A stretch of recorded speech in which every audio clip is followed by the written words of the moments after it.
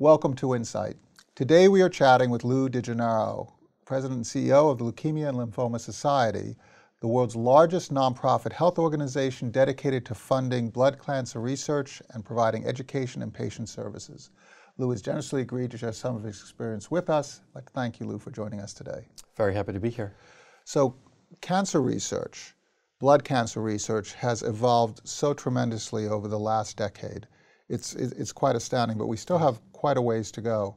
Talk about the state of cancer research, and in particular, if looking at your career, the evolution of technologies. It would be just be so interesting, I think, to talk about how cancer research was pursued at the beginning of your career and how it's being pursued now. Yeah, let me start with the fact that your viewers might find astounding, actually, and that is that the blood cancers taken together, leukemia, lymphoma, multiple myeloma, are the third largest cancer killer in the United States today, third only to lung cancer and colon cancer. So it's a major medical issue.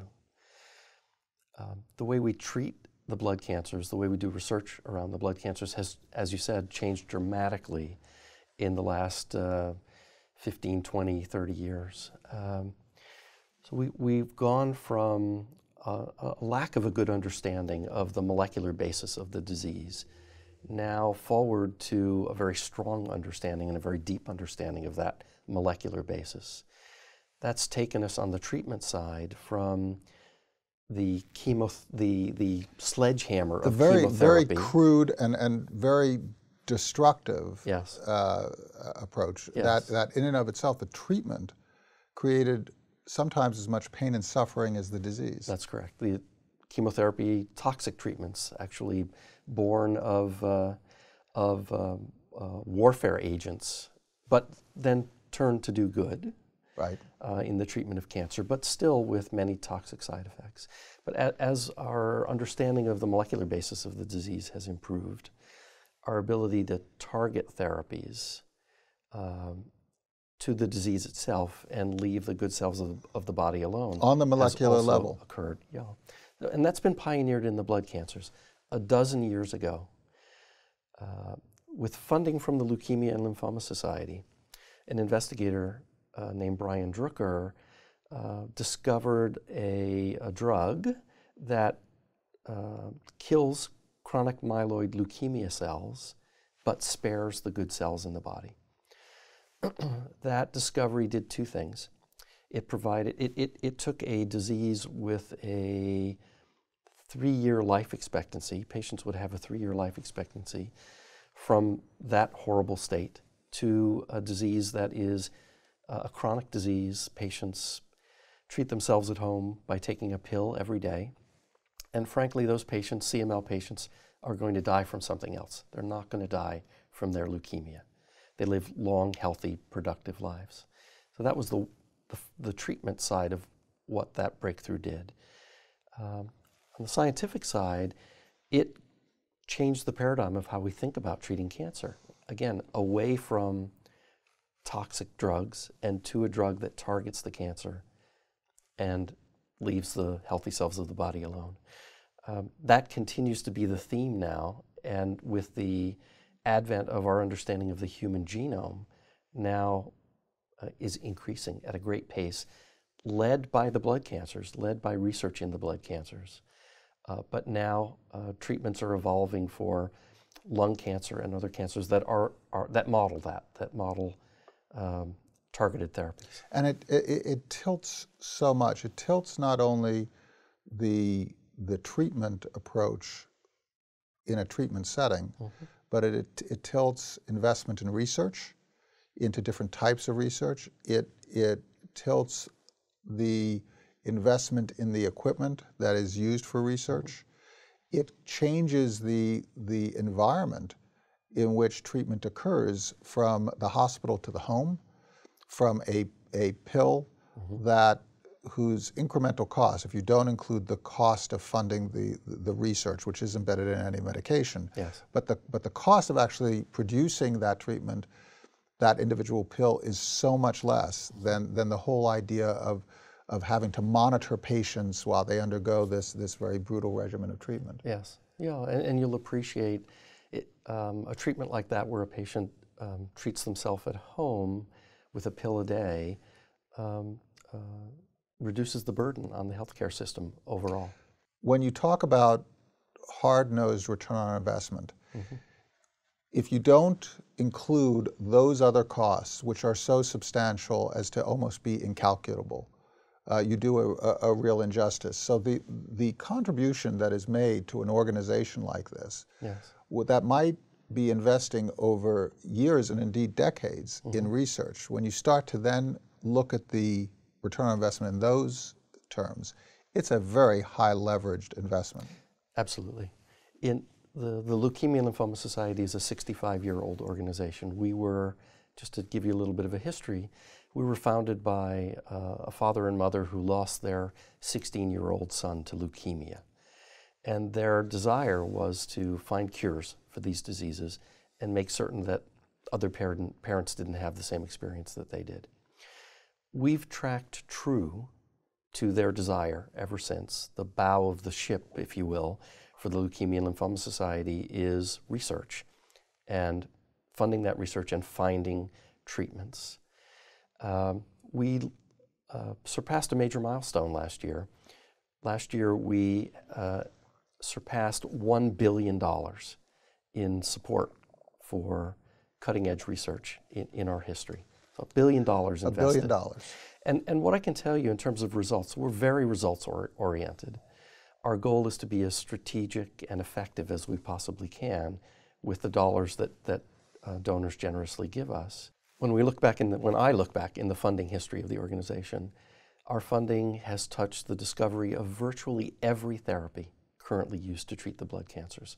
We think that's a wonderful return on investment, but I'll take it one step further for you.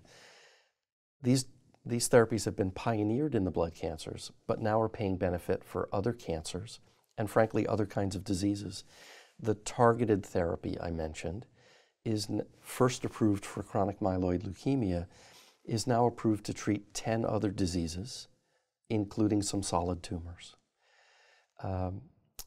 There's a drug called rituximab, again, developed initially to treat leukemias and lymphomas. Now it's used to treat rheumatoid arthritis. So our investment in blood cancer research has paid benefit for blood cancer patients with new and innovative therapies, for patients with other types of cancer, and now even for patients with other chronic diseases like arthritis. Now you have a very interesting and in many respects unique model. You have a model that is that has been designated the Therapy Acceleration Program. Yes. Could you talk about that model and why that was developed and what the return is for that approach to create an even higher leverage point for the society? Yes. When I look back at my professional career, I spent 12 years in academic science and then another 15 years in the pharmaceutical and biotechnology industry. Another shift. Yeah, and what took me from the academic arena into the biopharmaceutical industry was a desire to see that laboratory discoveries were translated all the way into something that paid benefit for patients. Right. It's difficult to do that in an academic environment, but it's what you do in the biopharmaceutical industry. I've taken that one step further now by joining the Leukemia and Lymphoma Society. In all honesty, I'm actually closer today to helping to bring therapies to patients than even when I was in the pharmaceutical industry. And I feel I've trained myself based on my experiences across my entire career for exactly this role I have today. The Society exists to find cures for the blood cancers and to make certain that patients have access to life-saving treatments. To come back to the Therapy Acceleration Program, when I joined LLS, now looking at the portfolio of projects that we were funding, not only through an academic science lens, but through a drug discovery and drug development lens, what I realized was a certain fraction, 10% of those projects every year, moved out of basic research and into product development. Right. Going exactly in the direction we were hoping that they would go, toward therapies for patients. But they were floundering. And they were floundering because it's difficult to do the applied science that's required to develop a drug in an academic arena. We created the Therapy Acceleration Program to harvest out of the grant projects those projects that had moved in the right direction, that had moved toward patients, that were very promising, and help them get over the development hurdles, help them get closer and closer to patients. And we've been successful at doing that in a number of cases. The program expanded to include partnerships with small biotechnology companies as well. These are companies that have agents that might be active in the blood cancers, but frankly, not for scientific or medical reasons, but for economic reasons, were not being developed in the blood cancers. So these are your services to scientists, these are your services to drug producers, these are your partnerships with academic institutions and so on, but you also provide other services. We do. We provide services directly to patients, education programs, support groups. And their families. And their families. We have a wonderful type of, well, it's not fair to call it a support group, but it's a support mechanism. It's called the First Connection, where we'll connect a newly diagnosed blood cancer patient with a patient, a trained peer mentor, a patient who has been through exactly that same diagnosis. So they have one-on-one support from someone who's been through it, if you will. We have programs for financial aid for patients as well. Add to that our activities on the policy and advocacy side. But before we get off of that, your financial aid to patients is also incredibly important because we can't move beyond the simple fact that your economic status in this society is so much a determinant of what treatments you can afford. So talk just very briefly about that aspect of what you do. One of the barriers is certainly cost. Right. And we recognized some years ago that there were a group of patients blood cancer patients who were working, who had insurance, but who could not afford the copay for their drug. And so we established a copay program to help offset that cost. Last year, I'm actually very proud to say we deployed $50 million in assistance to help needy patients pay for the cost of copay for their drugs and actually get access to the drugs that they were being prescribed. And these are working Americans. These are people who are holding jobs, helping to support their family. There are people who are dealing with the issues of having a disease and their own personal trauma that is associated with that, while they're also paying their taxes. Well, the cost of copay, the cost of the copay for these drugs can be significant. It can be a significant out-of-pocket expense. Many patients pay a co-insurance rather than a copay. A co-insurance would be a percentage of the cost of the drug, and that can be a substantial out-of-pocket cost. In the case of patients who are on Medicare and happen to be in the donut hole, as it's called, it can be 20% of the cost of the drug. So this can be a substantial financial burden for a family. And last year it was $50 million. Last year we dispensed $50 million to needy patients to help cover those costs and other insurance costs as well.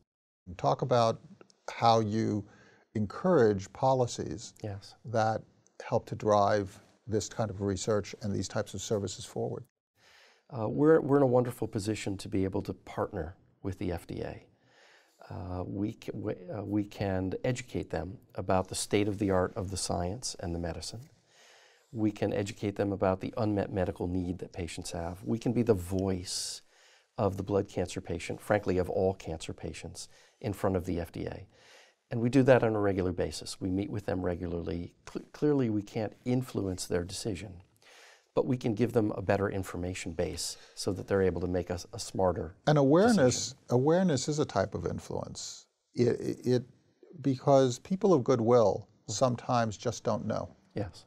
And ensuring that people know is a way to connect that goodwill to knowledge and make it actionable. Yes, and in a way that's clearly what we're doing. We're raising the level of understanding and awareness of the blood cancers. New drugs are being approved on a regular basis for the blood cancers. It's really remarkable. The pipeline is full, and the FDA has seen fit to approve many of these, and the light is very bright, really, at the end of that tunnel. The access piece, again, comes back to the cost issue that we've been talking about. And so we're in front of both federal and state legislatures on a regular basis, again, representing the voice of the cancer patient, helping to bring awareness to the issue to the government, both federal and state, and making certain that legislation that gets passed is in the best interests of cancer patients. We've also become something of a watchdog on the implementation of the Affordable Care Act. The Affordable Care Act has many provisions that have been helpful to cancer patients, removing limitations on lifetime caps, making certain that children up to the age of 26 can remain on their parents' insurance plans. But there are pieces that cause issues as well. I'll give you one specific example. As the regulations were being written in the state of Washington implementing the Affordable Care Act, the regulators implemented a 2-year waiting period for a stem cell transplant. Right. Well, a patient with an acute leukemia can't wait 2 years for a stem cell transplant. We were able to activate our local advocates. We were able to activate our national team. We were able to bring patients forward, bring forward patient stories.